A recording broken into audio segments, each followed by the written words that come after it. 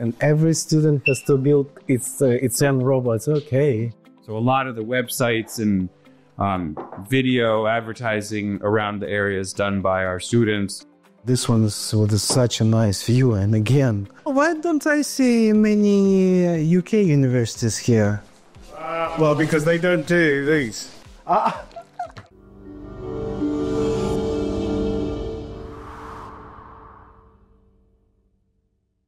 Hola amigos, Maryadi is in sunny Spain. Today, we've got something truly special to share. A closer look at Sotogrande International School, a private IB school located near Marbella. This school has earned its reputation as one of the best IB schools in Malaga, where innovation meets education in state-of-the-art classrooms. In a world that's changing faster than ever, how do we prepare children for real life? The answer is through advanced facilities and dynamic teaching approaches. Sotogrande International School is at the forefront of this, focusing on modern educational technologies to enhance learning. In this video, you'll get to see vibrant classrooms designed for interactive and exciting learning experiences. You'll also meet passionate teachers who use innovative methods to inspire students, so much so that they don't even want to take a holiday. Ready to explore? Let's kick off our campus tour at Sotogrande International School by starting with the junior school and their incredible foundation in education. But here you can see it's all about the children being, so you start with here that they will have looked at something. What do you see? What do you think? What do you wonder? And that starts the questions. And then we start asking questions and we build up like a learning journey wall. So the children use it to come back to. Do you remember when we went to the forest to do this? What did you see? What did you think? Did you wonder? So this becomes kind of the memory aid for supporting the children's learning. Sweets, when we change the topic, the classrooms change the appearance. Oh yeah? So teachers have fun as well, huh? Oh, absolutely. Yeah. Teachers have fun as well. Decorating classrooms. Yeah, look at that. Hello. Right. So again, you can see the different spaces where the children are able to go to explore. The last unit was all about transport and how we get around our world. So in here we had a big place, in there we had a big boat, and in there we had our school bus. So it was literally, And here you have a farm. Yes. Yeah? Yeah. They just put, they went to the farm last, yeah. Here. Ah, you went to the farm. You took 2 kids to the farm, yeah? Ah. Those pigs enjoyed the mud, huh? Well, they get them rolling in them and they wash them. That's why they roll them, yeah. And then they go, because it's a way of looking after them. Yeah. So they go and wash them themselves. That's why the mud is all wet. Yeah, just thought again, it's all about that documentation. So that when they went to the trip to the farm last week, they'd come back, they'd take the photos, they put on what the teacher's bird, the children talking about. So when they come back to talk about it, it's like, again, the memory aid to go back. Yeah. Schools abroad are so diverse that it's almost impossible to showcase everything in just one video. That's why each trip like this leads us to a whole series of episodes, and this school is no exception. We've added links in the description for you to explore more if you would like. Right now, Adil and Elizabeth are already in the senior school, where technology and innovative teaching methods are taking center stage. Don't miss out. Join them. Let's go. Okay. In this building, what we have is English, the English department, the Spanish department. Languages. Yeah, individual and societies. And digital design. Digital design, okay. Yes, and then... So like digital design is a separate subject, yeah? Yes. Ah. Okay. So here we are in digital design. Okay. Ah. This is not, they do craft work. Ah, okay. That's that kind. So it's helping others to design something. So you might have a client, or they look for a client, and then they design the website for the client. It's more what can I do with the tools to create something and to help others. Okay, all right. 3D printers. 3D printers. But you have computer clusters as well, yeah? Yeah. Uh-huh. All our secondary students have their own computer. But it's their own computer or school supplies it? No, it's their own computer. All right, look, I can see Mark from here already. Yeah, this is our computer science. Ah, computer science. Yeah. This is like industry standards, isn't it? We're an Apple Distinguished School, Uh-huh. so all our computers are Mac computers. Oh. All. Uh-huh. You can see robotics. Oh, robotics as well. And then there is a club, a Warhammer club. Warhammer. Mm-hmm. It's like a computer game or something. They're different figures. Well, this is all about Robotics. Oh, right, okay. So each one has to assemble their own robot. Uh-huh. And then, let me see, where's the Warhammer? It's right at the bottom, yeah. So these are the items for Warhammer. It's like you put that on a table and then you start moving the figures. Oh, yeah? It's Warhammer, I'm sure.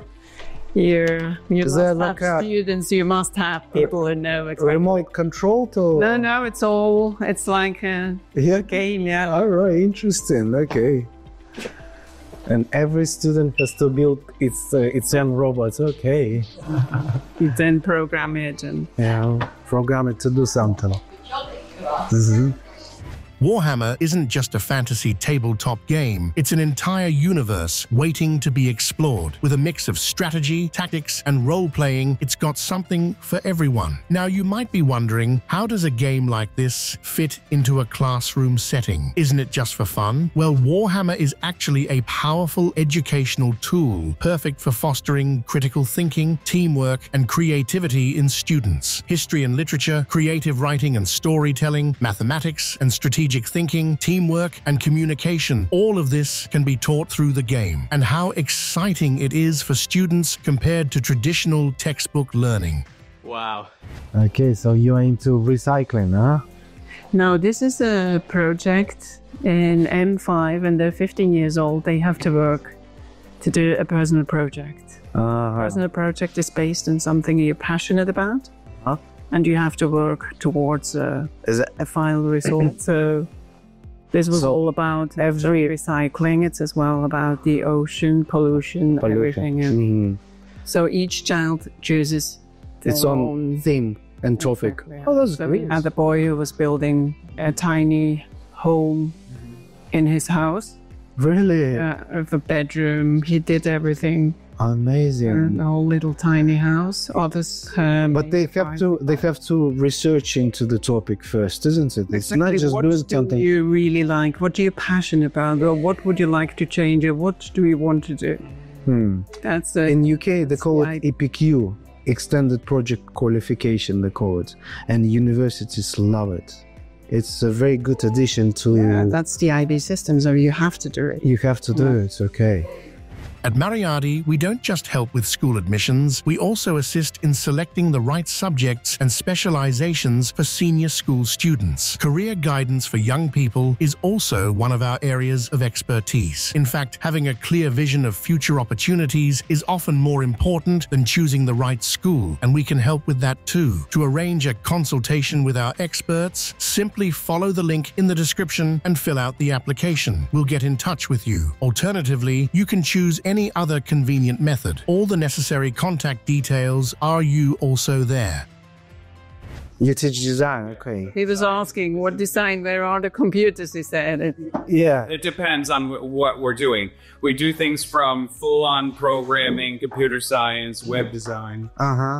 Game design. We also Oh, even game design, really? Wow, not many schools do that. No, well, we use ActionScript, which is the closest thing to JavaScript. Oh, yeah. You do it with Python, right? Yeah.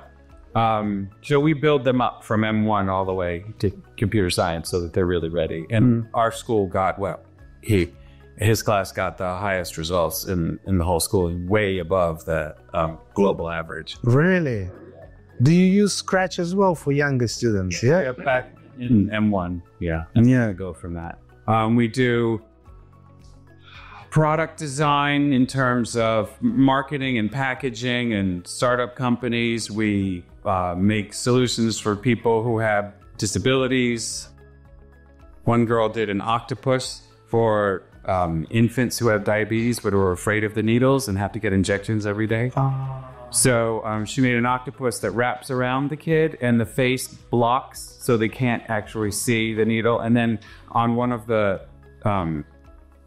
tentacles, she used the 3D printer to make blunt pressure points so that it would press against the point of where the injection is going to be so that the child won't feel it. And she wrote a storybook that goes along with Oswald the octopus so the kid feels like it's their friend. Amazing, huh? We've had people design locking gear mechanisms for their little sister's wheelchair. We've had kids design apps for people who are schizophrenic so they can know whether they're hallucinating or not. We work with local businesses. So a lot of the websites and video advertising around the area is done by our students. And then it turns into what you were talking about outside is the personal project. That's really a big design project at the end, because you have to figure out what are your criteria for success and what you need to do throughout the whole cycle and then evaluate it. So it's like a full cycle, yeah. Yeah, everything we teach is a full design cycle. I always say everything we see around us has been designed by someone. Right. And modeled by someone, isn't it? Absolutely. Maybe except the Mother Nature, but maybe Mother Nature was designed by someone as well. That's not the natural scene. That's being manipulated by. Right. Yeah. Right. Somebody just showed me photos of the in Sevilla. There's a museum exhibit about 3D printing and whatever, and she said, "And look, it's done for medicine, and it's done for this, and even design." And I just said, "The whole thing is design." The whole thing is designed, yeah. And now, they use now 3D printers for in the building industry. Mm-hmm. Absolutely. That this opens up so many things for architects, isn't it? Right. This is a very, very good subject, regardless to what pathway you choose, I think. It is absolutely, because it teaches you what we say. It teaches you creativity, Creative thinking. and empathy. Yeah. Where else do you learn empathy?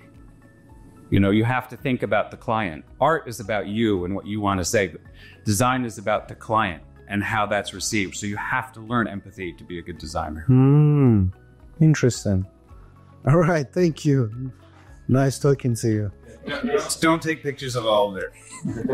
No, this is that's what you used to build things. Ones are doing chain reaction mechanisms. So they've all out of recycled materials. So they've brought in bags and bags and bags of recycled material. Bags and bags, okay. Yeah, it's a creative process. All right, take care. Thank you.